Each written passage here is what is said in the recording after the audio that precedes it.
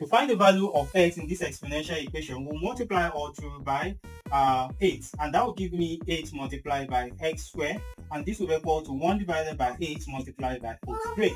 So this is going to be 2 to the power of 3 multiplied by x to the power of 3 plus 2 multiplied by 2 square multiplied by x squared, and this will be equal to 1. Now look at this. This will give us 2x according to the law of indices to the power of 3 plus 2 multiplied by 2x to the power of 2, and this will be minus 1 equal to 0.